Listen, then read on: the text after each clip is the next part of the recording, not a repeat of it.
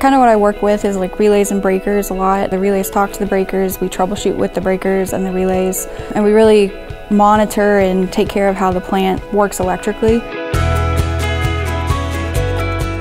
I've been here at Vogtle for about 3 years, and I'm the electrical engineer here on site for systems engineering.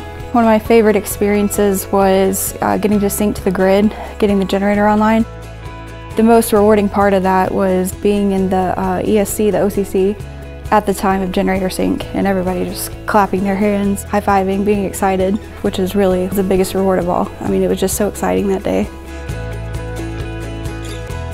You get to be part of history, which is very exciting.